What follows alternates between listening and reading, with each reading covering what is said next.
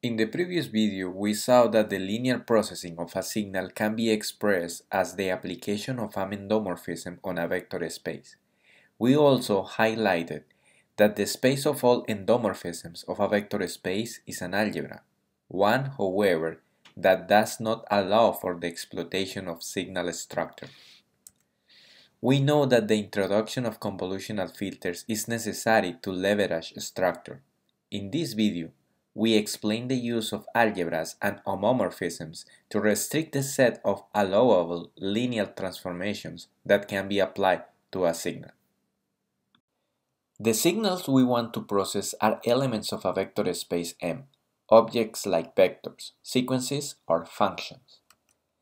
The linear processing of signals in M is undertaken by elements of End of M, the algebra of endomorphisms of M. This is too general as a means of signal processing. We therefore want to restrict the set of allowable operations. We will do that by restricting the endomorphisms E to those that represent another, more restrictive algebra. That is, we introduce an algebra that defines the structure of the filters we want to apply to our signals X. Filters are elements A of this algebra,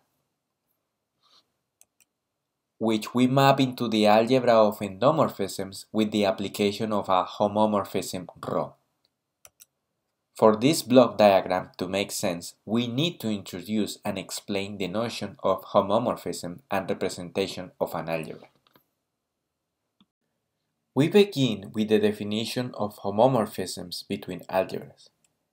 Consider then algebras A and A'. A homomorphism from A to A' is a map ρ from A to A' that preserves the operations of A, namely for all the elements A and B in the algebra A. The homomorphism preserves the sum, in the sense that applying ρ to the sum of A and B is the same as summing ρ of A and ρ of B. Notice how the sums here are different. The sum of the algebra A is used on the left-hand side. The sum of the algebra A' is used in the right-hand side. The analogous is true of the product, namely multiplying A and B in the algebra A and applying ρ is the same as applying ρ to A and B separately and multiplying them in the algebra A'. The scalar product is also preserved by the homomorphism. The conditions in the definition of a homomorphism are such that carrying operations in the algebra A is the same as carrying operations in the algebra A'. This is useful if, for example, the operations in A' are easier in some way. It is also useful if you are given an algebra A and you want to process signals in a vector space M. Do notice that converse need not be true. Operations in A and A' are not equivalent. We can move from A to A', but it is not necessarily true that operations in A' can be mapped to operations in A. This could happen because A' has more elements than A. From the definition of homomorphism flows the concept of a representation. Given an associative algebra A and a vector space M, we consider a homomorphism ρ from A to end of M, that is, an operation preserving map from an algebra A to the space of endomorphisms of M. The pair M ρ made up of the vector space M and the homomorphism ρ is said to be a representation of the associative algebra A. The representation ties the abstract algebra A to concrete operations on signals that live in the vector space M. For this reason, we henceforth say that elements of A are filters. The action of the filter A on the signal X produces the filter signals rho of A times X. That is, the action of the filter A on a signal X is the application of the endomorphism rho of A. All of this looks very complicated because it is very abstract, but it is actually quite simple. To illustrate concepts, we consider the algebra of polynomials and explain how graph signal processing is recovered as a particular case of algebraic signal processing. A polynomial over a field f is an expression having the familiar look of a polynomial. We have a sum of powers of t modulated by coefficients a sub k. But the interpretation of this familiar expression is a little different. The coefficients here are elements of a field. This is as usual, but the sum and the powers of t are just symbols. They do not represent an actual sum or an actual power of a variable. They are just scribbles in a piece of paper. The algebra of polynomials over f is the set of all polynomials taking coefficients in f along with the following operations. The scalar multiplications of a by alpha is defined as the multiplication of the polynomial coefficients a sub k. This multiplication is not just a symbol, it amounts to the product of the two elements of the field. This is a product of real numbers if we are considering the algebra of polynomials over the reals. The vector sum of two polynomials is defined as the polynomial whose coefficients are the sum of the given polynomial coefficients.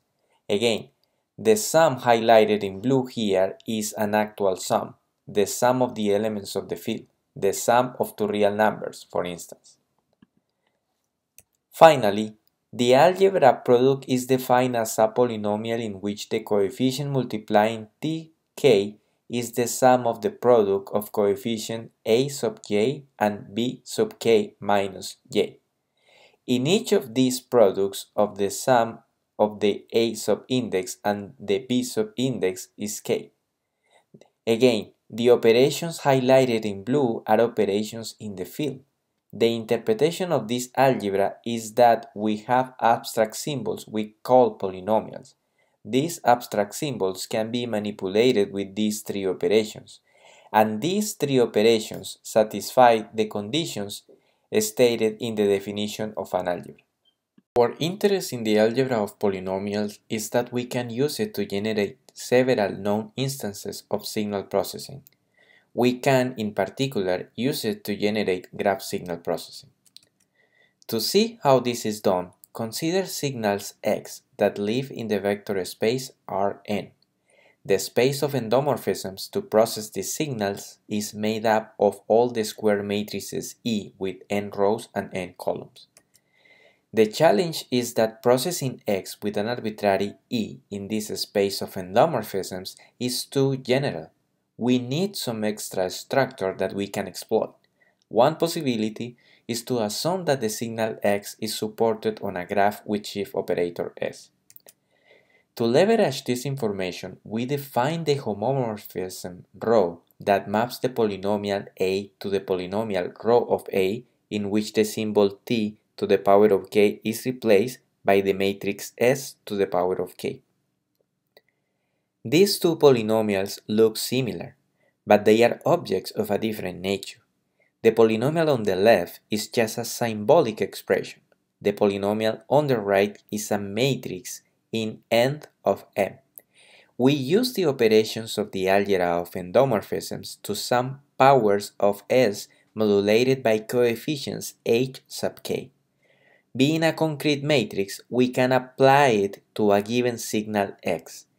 We have instantiated the abstract filter A into a concrete representation that we can apply to our signals of interest.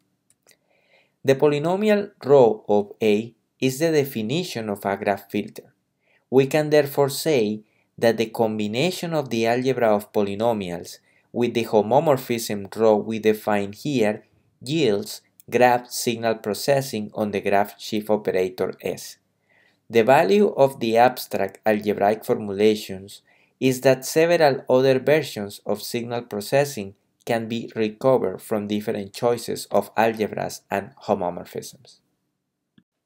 We can now reintroduce our block diagram defining algebraic signal processing models. An ASP model is a triplet A, M, rho. In the ASP model, A is an algebra with unity where filters H are defined. The algebra defines the rules of convolutional signal processing. It is defined in the abstract at the symbolic levels of squiggles in a piece of paper. The second component of the ASP model is a vector space M. This is the vector space containing the signals that we want to process. This is, typically, a vector space where we can write objects made up of numbers that we can add and we can multiply according to some rules. And the third component, rho, is a homomorphism from the abstract algebra A to the algebra of endomorphisms of M. It instantiates the abstract filter H in the space end of M. It makes the filter into a linear transformation that we can apply to the signals X that are given to us. Any filter H in the algebra A is a filter that can operate on the signal X as dictated by the homomorphism. The result of applying H to a signal X is the linear transformation rho of A applied to the signal X. We have seen that graph signal processing is a particular case of algebraic signal processing. We will see that several other whatever signal processing are possible. The value of algebraic signal processing is that it provides a common framework for joint investigation of their shared fundamental properties.